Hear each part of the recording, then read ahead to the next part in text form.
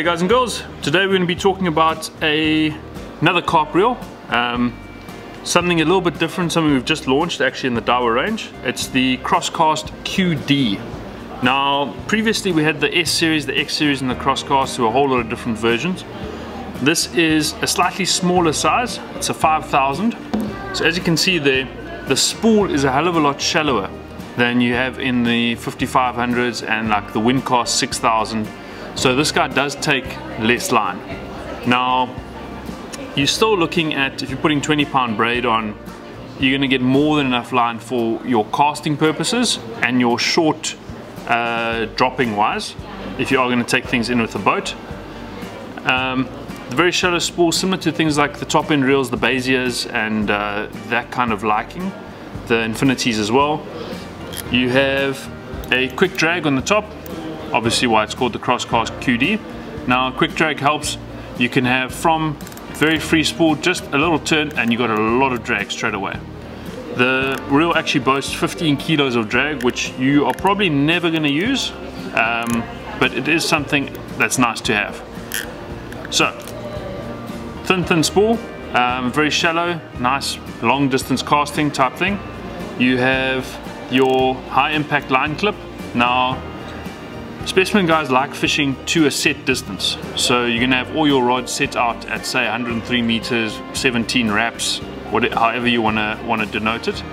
Now what the clip helps you do, normal line clips have just a little V of plastic or so that you can just clip the line into. The problem with that is that it actually does damage the line. It puts a little nick in the line, a little wedge in the line. But what this does, because of the rounded edges and the spring that's set up behind it, it's very friendly to your line. So you can have your cast out, you feel around with your lead, you find the distance, then you can actually clip your line underneath there, cast out, and once it hits the clip you feel it down, and you can leave the line clipped in there or tie a little piece of marker elastic or something like that onto it, and you've got your distances set. So that helps you not to have to worry about your line getting damaged in the clip or anything. And also it can take a big impact, obviously HIP, high impact, that's what that stands for. Other features on the reel, very light. You're looking at 630 grams for the entire reel. He does have a backwind feature set up there very nicely, very nice looking reel. Obviously got your digi gear built into it. It's got twist buster. They look amazing set up on the or any of the new carp rods that we've got set up on the bank. Obviously specimen anglers, we are a little bit of tackle tarts, so the look of the reel does play quite a big part. It's nice to have something looking that nice set up next to it. In terms of your crank, every crank round you're looking at 106 centimeters, so very big line take up very quickly.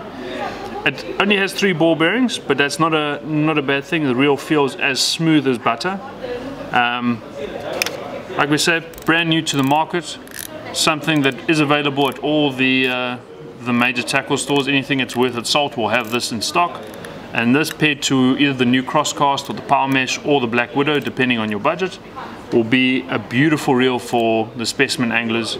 And if you want to go conventional with them, you can. It will work. It's not like they're limited. But yeah, that's the new Crosscast QD. Very nice reel. Cheers.